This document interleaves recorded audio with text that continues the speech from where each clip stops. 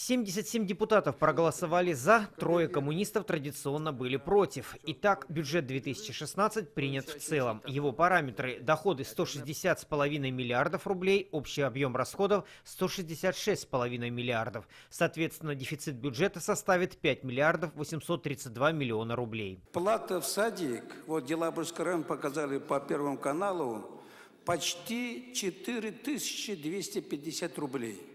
На двоих ребенка, детей уже надо платить почти 8-9 тысяч. Или нам надо снизить планку, или изыскать средства, что-то компенсировать.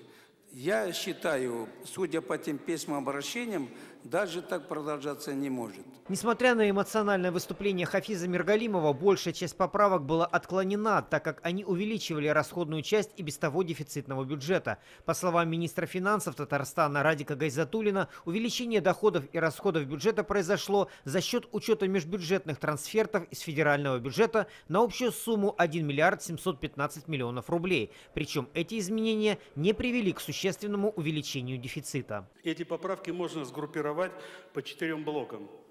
Первый блок включает в себя 105 поправок, отражающих дополнительные межбюджетные трансферты из федерального бюджета на сумму 1 миллиард 715 миллионов рублей.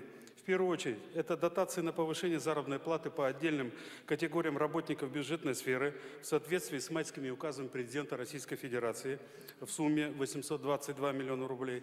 Далее уточнены субсидии с увеличением на 732 миллиона рублей.